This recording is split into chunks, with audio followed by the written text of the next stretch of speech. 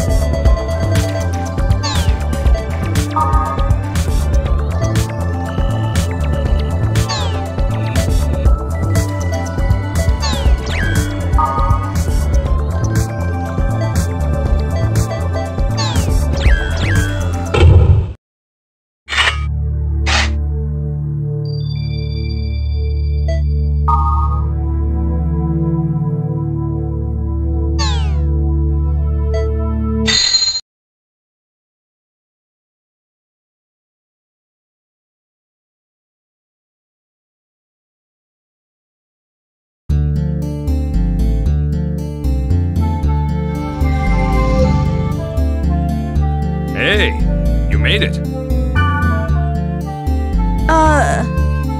Hey, it's me, Orca, the Blade Master.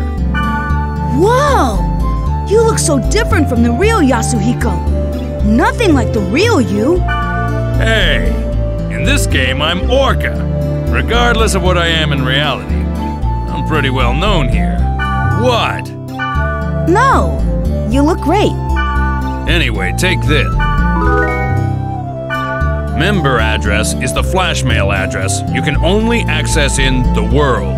With flashmail, you can exchange messages with others in real time, as long as you are in the world. It's mostly used by newbies to contact other players to form a party. Try it out by inviting me to join your party. First, press the triangle button to open the menu. In the menu, select Party. Next, select Add. Names of players who gave you their member addresses will be listed here. Choose a player you want to invite to your party and send a flash mail. Since you just started, you probably only have my member address. Now, press the X button twice to send a flash mail to me. Ah, got it. Join my party. It's kind of weird mailing each other when we're face to face. See? My name appears under your screen. That means I'm in your party. By the way, flash mail is only available when you're in a town. Oh, and you can't contact people when they're not logged into the world. People do have a life, you know. We're not online 24/7. In other words, you can't always count on the same members to form a party. So, try to get as many member addresses as you can. You'll have more fun that way. Well, how you play is up to you. But since EXP and stuff isn't divided among party members, you really don't benefit if you go solo. Okay, well, why don't we head off? There's nothing to worry about. I found a perfect place for newbies. This is the Chaos Gate, sort of transfer device that takes us from one place to another. Now, press the X button. In the world, each play zone is called an area, determined by a combination of 3 keywords. Select New Keyword. This is the keyword screen. You put the 3 selected keywords one by one for each part, A, B, and C. Left of the entry plate is all the keywords you have. You can collect more of them by reading your emails, the board, and from other players. Now, let's enter some keywords by starting with part A. Select Bursting. from the list. Good. Next for part B, select Passed Over. For the last one in part C, select Aqua Field. Now you're done specifying the area. Oh, one more thing. You see the symbol on the left next to the keyword? That's the server symbol. It indicates which server you are currently logged on to. This symbol is Delta, so we're logged on to the Delta server. The list on the bottom right is the area status list. See the jewel next to the field type and dungeon? That indicates how the selected keyword affects the status. For example, check the field type. See the jewel on the right? This means that the field type is being determined by Aquafield, the keyword in C. We don't know what kind of field the current keyword will create until we get there. But once we learn the effect of that keyword, we can combine it with other keywords effectively. For more details, check out the board on your own time. All right, let's get going to the Delta Bursting Passed Over Aqua Field. Select Warp.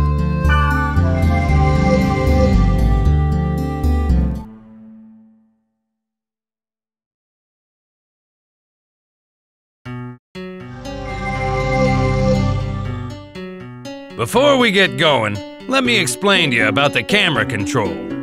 During the game, enemies will attack from all directions. The idea is to adjust your view quickly to see your enemy and grasp the situation. I'll explain more later, but remember, you can only use skills on targets you can see.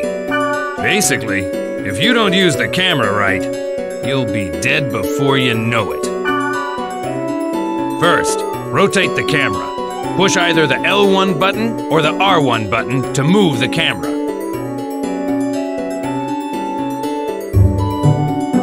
Good. Next, you can zoom the camera in or out by using the right analog stick. Try it. Yeah, that's it. Finally, you reset the camera by pushing the R2 button. There you go. Remember, when the battle starts, constantly adjust your camera. Okay, and this is the field. It's the lowest level in the area. When you want to return to the town, press the triangle button and select Gate Out from the menu. Grassland, wilderness, and jungle are some of the field types. You can set them with keywords. The combination of field type and weather determines the area elements. For example, if it's a grassland and it's raining, that area will be a water element state. The elements also affect the type of monsters that will appear and the items you can get. Don't worry about it now. As you get used to it, combine words to get different elements. Now, let's get going on our quest. First, check the map at top right. You see the red down arrow on it? That's the gate to the dungeon.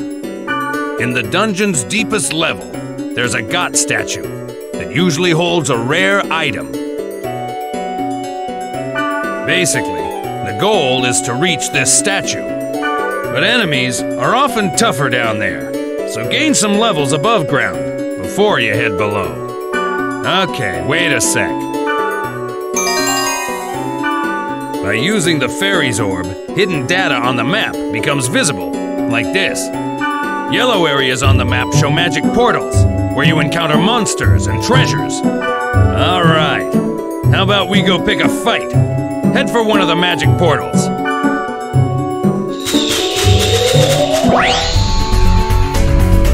For a basic attack, approach the target and press the X button. By the way, a cursor appears on the target so that you can check its name and hit points.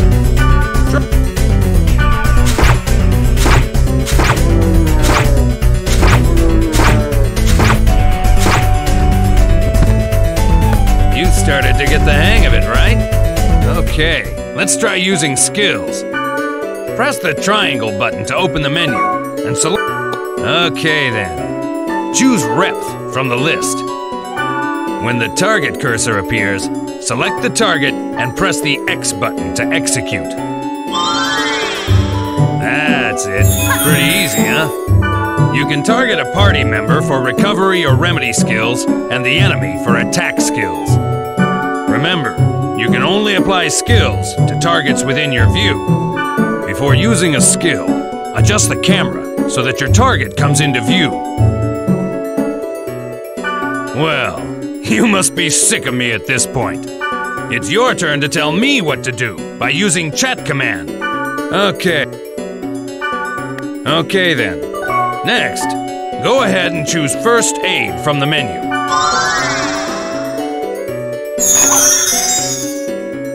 Well, it's good to be the boss, isn't it?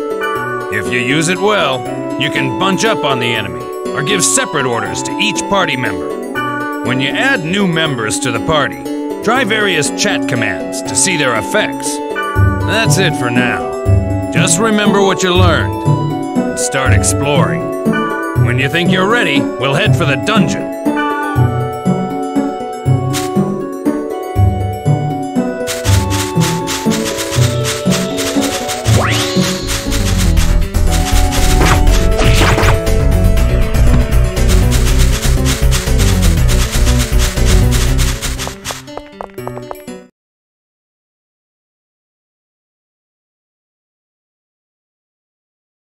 Now we can start exploring the dungeon. One thing you need to remember is that you can't gate out when you're in a dungeon. To gate out and return to the town, you have to go back to the field. The sprite Ocarina will warp you to the surface, but you can't use it during battle. This is the treasure box, but you knew that, right? You should know that there are two types of treasure boxes, normal and booby-trapped. This one's normal. Hit the X button to open it.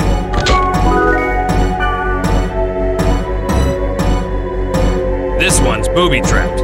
Notice a different color? Try to open it as is, and you're screwed. Just use the fortune wire on it. This item will disarm the trap. See?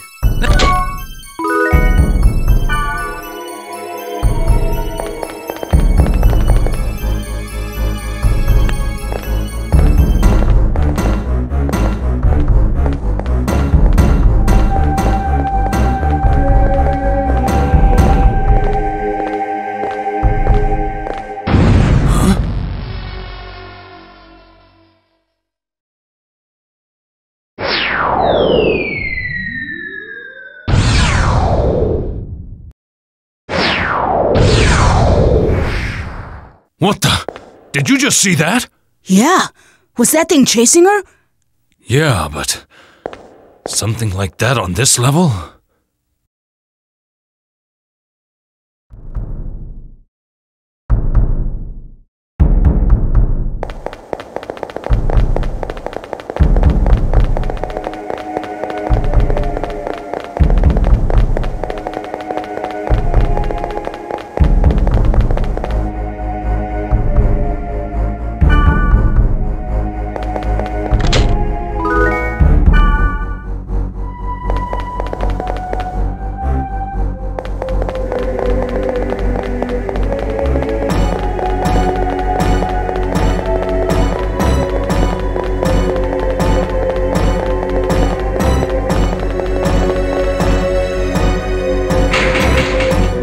Watch out!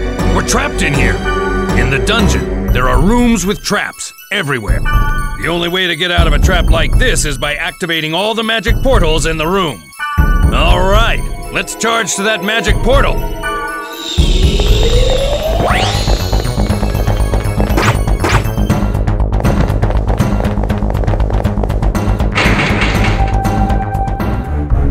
When you want me to...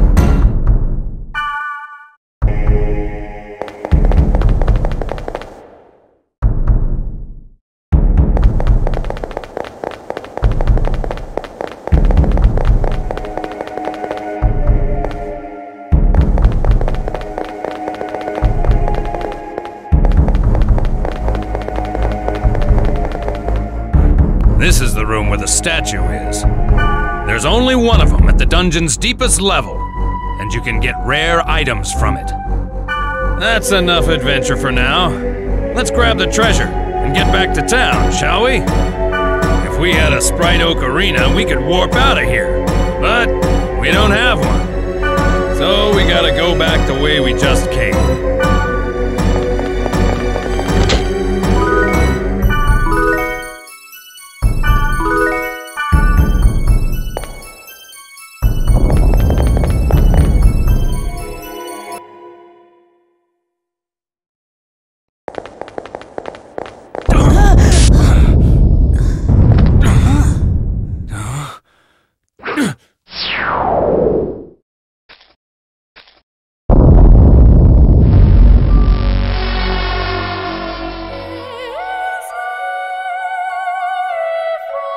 Or was the rumor true? Take this. Huh? Please take this. There's no time. Please. What's this? A great force. The power it holds can bring forth either salvation or destruction at the whim of the user. It's coming.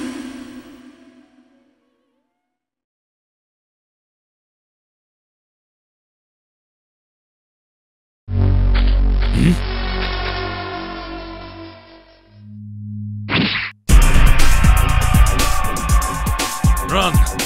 It'll kill you! What the hell?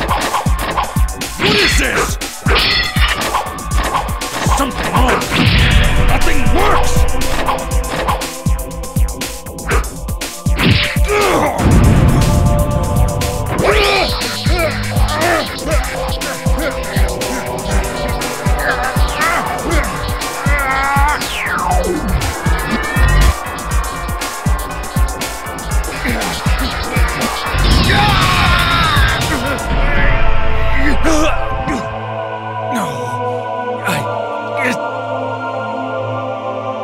Wasn't supposed to be this way. I'm sorry.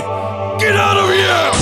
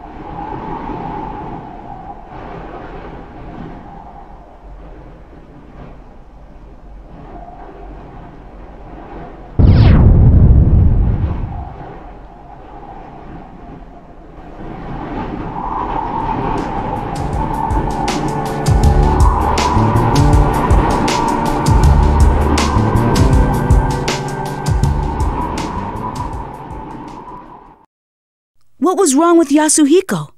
Why was he upset? I wanted to ask him, but he wouldn't even pick up the phone. And then, the next day, I found out that Yasuhiko had been hospitalized. I rushed to the hospital, but they wouldn't even let me see him. But I guess it's better this way. I didn't want to see him all week, and he wouldn't want that either. But what the hell happened to him?